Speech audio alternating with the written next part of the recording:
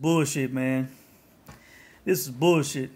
I'm here to tell the world, I'm here to tell Steve Wonderboy Thompson, you won that fight. You won that fight. You got screwed out of that fight. That was some hometown cooking for Darren Till, man. This you telling me this? They say this guy won 48-47, and the other judge had it 49-46 for Darren Till. When they was reading them scores, I'm like, that's got to be for Wonderboy. The 49-46, that's got to be for Wonderboy. You know, did the judges confuse the two guys? Is that what happened? You know, there's no way in hell Darren Till won this fight, much less won 4 rounds to 1. There's no fucking way. I'm sorry. Yes, I am a Wonderboy fan, but you know, I call it as it is, man. And Darren Till did not win this fight. He was taking to school in this fight. Outpointed, outslicked. He was standing there wanting to play the striking game with Wonderboy. That was not the fight to fight with Wonderboy.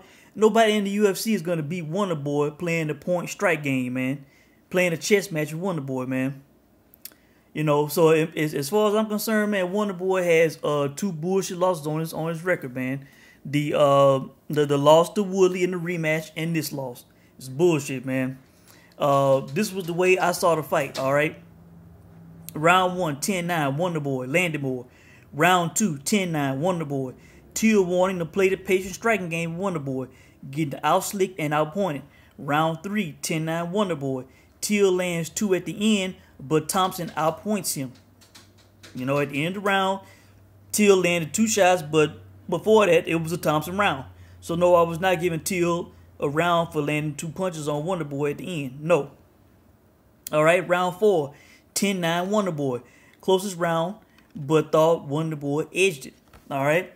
If somebody wanted to give Till that round, okay, I would not kill him. You know, I almost gave it a 10-10, but I thought Wonderboy was doing the better work in that round. All right, round 5, the only round I gave to Till, 10-9. He knocked Wonderboy down. He attempted to sub, but he let it go. I thought he let him off the hook. I thought he needed a finish to win that fight. He got the knockdown, and he was going for a submission attempt, and he just seemingly let it go. Like he just let the guy up for some reason. I have no idea why, you know. But I thought he needed to get a finish in that round, man.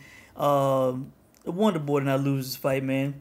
Wonderboy was moving at will when he wanted to. He was leading in the significant harder strikes, the more flush strikes throughout the fight. At times, it would look like Till did something, but he did not. He would throw a punch, the crowd would cheer. You know, Wonderboy would dip his head out the way, crowd would cheer, thinking he got hit. You know, Wonderboy did not lose this fight, man. He did not lose this fight. But Wonderboy was doing shit. He was at one point he stood up against the cage waiting on Till to throw. Till threw a left hand. Wonderboy ducked under that shit and was gone, man. He threw a 3-punch combination at one point in this fight. I think he missed the punches, but then immediately followed it up with a quick right head kick that kicked Till in the side of the neck, man. You know, he was doing brilliant shit in this fight, man. The experience is what won him this fight, in my opinion, man. Even though Till had the youth, he had never seen anything like Wonderboy before. Had not seen anything like Wonderboy. And he was getting taken to school, man. You know, Wonderboy was ahead Till at all points in this fight, man, except when he got knocked down.